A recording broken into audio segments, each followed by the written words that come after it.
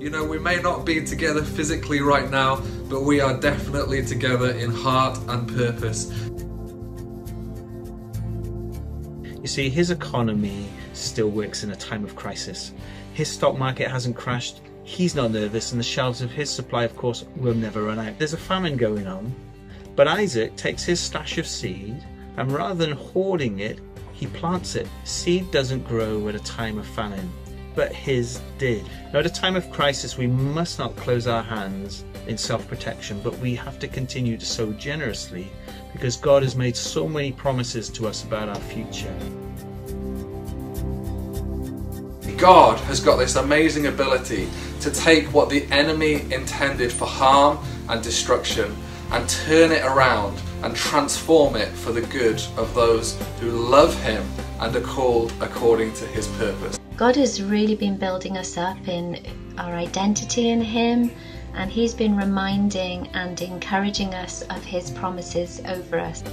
So which one of you by worrying could add anything to your life? This isn't a time to give in to anxious thoughts or worry, but a time to firmly believe and stand on the promises that God has spoken to us. And so my testimony today is really just that we've seen in our own house how God has made dancing a permanent fixture of our home. And that's just an amazing thing to have, that in the midst of adversity, in the midst of difficult situations, we're singing and we're dancing and we're praising God. And we've really seen that the joy of the Lord is our strength. Being around the best people I know currently, I have a second family now. And I acknowledge every single person in that church as my other family. For he will command his angels concerning you to guard you in all your ways. Hi all, just wanted to say love you all and miss you all, and hope you're doing okay during these strange times. Be safe and be kind and shine bright in everything you do, and I miss you. Hallelujah. Guess what, guys, we've made it 4 weeks in lockdown. When I gave my life to Jesus, I came to realise that God was my Father, and he was a faithful Father, and he would be there for me, and he was never let me down, and he'd always keep his promise and would always be there for me. For anyone who's listening who's never given your life to Jesus, this is an opportune time for you to do it.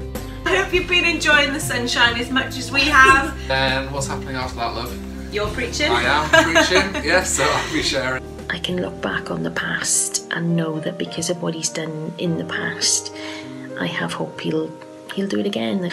And in verse 25 it says that this woman can laugh without fear of the future. And despite everything that's going on around us right now, that's exactly what's happening for me. I'm experiencing exactly that. We've seen people who have no prospects for work come to a place where doors have opened and they've stepped into employment. We've seen people who are lonely placed into family, fear taken away, and come into a place of hope. I really hope and pray that today you discover how good God is, and that he's a God of hope, and you can really put your trust in him. Tithing, that's right, there are 3 of them, 3 videos on our Love Caerphilly YouTube account. On Tuesday is our Facebook Live prayer time. We had an awesome time last week. Yay! Now I live in a hope for the future that I know is certain. In a world that is changing, Jesus is unchanging. And God reached out and he lifted us up and he set our feet on a rock and he gave us a hope and a future. Our hope is not based upon what we see, but upon what God has said. When I hear a lie from the enemy, I come to the Word of God. And to all the church, let's keep encouraging one another, stay in contact, and see you on Zoom. We miss you lots. Somewhere. I always wanted to do that. Lockdown does not mean that the church is not working. I'm just popping on here to remind you of 6 things that are going on just for you in the life of our church. A round of applause and a few woo. Thanks, guys. Now this I know, the Lord gives victory to his anointed. And I'm just really thankful just to know him, because when you know him, things are just never the same again. God's presence is real where you are right now. COVID has not put his plan on pause or on lockdown. You take hold of your future by taking hold of him. So make sure you stay tuned and that you have your ears and eyes peeled. I just want to take a little bit of time just to let you know what's happening with the kids ministry at the moment. When I became a Christian, my life completely changed. I realised that God had a purpose for my life, to live for him and not for myself. Having that love that surrounded me made such a difference. It's like a lifeline. If ever there were a time for the church to be talking and proclaiming and demonstrating hope, it is now. That we might be bringers of hope, channels of God's life and peace. The commission and the mission of Christ was to bring hope. A hope that could bring people into new life and purpose, all found in Jesus. As people don't care how much you know until they know how much you care. A movement of hope across this nation as God's people demonstrate and proclaim through their lives the unconditional love of God. Psalm 118 verse 22 to 24 says, "The stone which the builders rejected has become the chief cornerstone. This was the Lord's doing." Okay, love. Woo. In all your ways acknowledge him, and he will make your paths straight. I just love that. Good morning, welcome to Love Caerphilly Family Church, and we will give you some thumbs up likes. Therefore, since we are receiving a kingdom that cannot be shaken, And as the story goes, the walls fall down flat and become the very ramps that allow the whole army to go just straight in and take the city. And if you sense your feet are dirty from the walk of life, don't give up. We also have loads of midweek activities going on for our kids. Dr. Roger Aubrey is with us again today. So Hope in God looks to the future with a confident smile and peace. And it says, do you know, everything will be all right.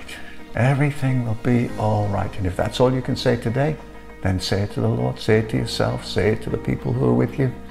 Everything will be all right. As well as our morning gathering like this, we will be having a Facebook Live worship and prayer evening.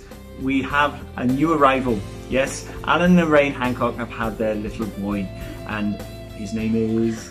We just want to give a little shout out to Ray. This is not a time for being downcast or feeling sorry for ourselves, but it is a time for rejoicing because the Lord is doing a new thing. There's one voice we can listen to, and there's one place we'll always find mercy and grace. Just here to let you know about the online cafe that's happening this morning. I want to remind you today that what he has started in you, he will finish. Am I giving myself to that which is temporary or that which is eternal? When I surrender myself to him, when I seek to serve his purposes, I'm going to gain something that I'll never ever lose. And we just wanted to encourage you both, parents and kids, that you're doing such a good job in this difficult time. Tuesday just gone was an amazing time. Presence of God was there, it was fantastic. In a world where things are there one minute and gone the next, the kingdom of God will last forever. He recognises that actually this world is just temporary, but his inheritance is going to be eternal. The church just held a special place for Paul. Paul loved the church in Philippi. When we have perseverance, that brings character. Persevere, because if God's put it in your heart, then he will make a way for it to happen. Go away and read it again and be emboldened to start digging into it, because there's so much more.